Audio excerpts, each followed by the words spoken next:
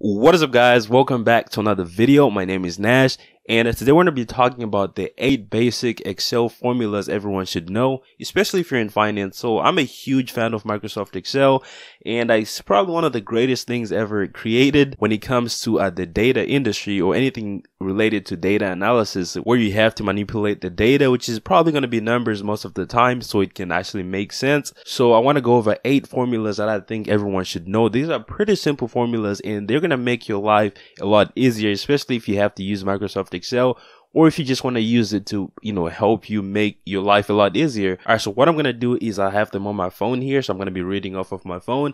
And I'm also going to be having a little screen here with Microsoft Excel showing you how to use the actual formula. So it's just going to be me entering the formula into Excel, and you're going to be able to see it here. All right, so the first one is going to be the sum formula. So this is going to allow you to pretty much get the sum of the data that you selected, which is going to be numbers. So if you're dealing with money and you have multiple columns with different dollar amounts and you wanted the total, you can simply use the sum formula to get the total really fast without having to add a cell by cell manually. And the next one is going to be the count formula. So pretty much what this does, maybe sometimes you don't want to get the sum, you just want to know how many cells contain a numerical value, right? So when you use the count formula, what it's going to do is going to go ahead and count every cell that has a numerical value, and it's going to give you the total. And of course, there are different variations to these formulas that account for certain variables, but when it comes to just using the count, that's going to count the numerical values. So if you had a group of cells where you had a numerical values, but you also have blank cells,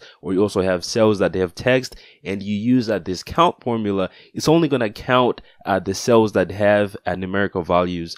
And the next one is going to be the average. So this is pretty simple, self-explanatory. So it's pretty much going to go ahead and calculate the average of the selected cells. So if you have a bunch of numbers and you wanted the average, you can quickly use the average formula to get the average of those numbers. And the next one, there's 2 of them. You have the max formula and the min formula. So max is short for maximum and min is short for minimum. All right, so for the max, you can select a range of data, and what it's going to do is going to pull out the maximum number in that range of data, and it's going to be the opposite for the min formula. So if you wanted to pull the smallest number in the data set, you can use the min formula. That's going to do that for you. And the next one, we have 2 of them. We have the round up and the round down formula. So pretty much this is going to round up your numbers or round them down. So if you wanted to round up your numbers, you just use that. And if you wanted to round them down, you can use that down. So this comes in handy if you're dealing with money that has dollars and cents. So you want to be able to get the accurate number. So you might have to round up or round down depending on what you're trying to achieve. And the next one is going to be the SQRT, or the square root. That's pretty much what it stands for. This one is really simple. You use this to get the square root of the selected cells, and as soon as you do that formula, it's going to go ahead and spit out that answer. It's as simple as that. All right, so the next one has 3 different variations. So it has the left, right, and mid. So what this is going to do is it's going to go ahead and extract a definite number of symbols or numbers or letters from a string. All right, so a good example is, let's say you have someone's name in their ID,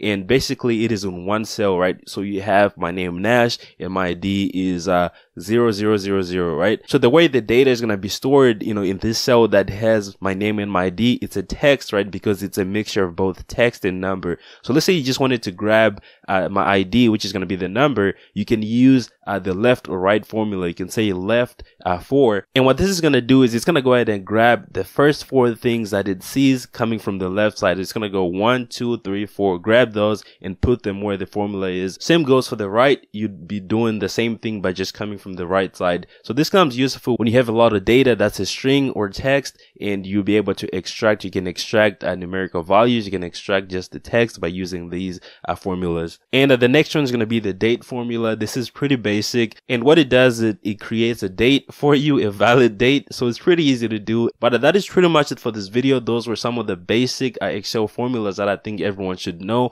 Whether you're in finance or not, I think these are great to know. They will make your life a lot easier. But let me know if you guys want to see more of these videos where I go over Microsoft Excel formulas and functions and stuff like that. Thank you so much for watching. Make sure to go ahead and hit the subscribe button below if you haven't already. And I'll see you on the next one. Peace.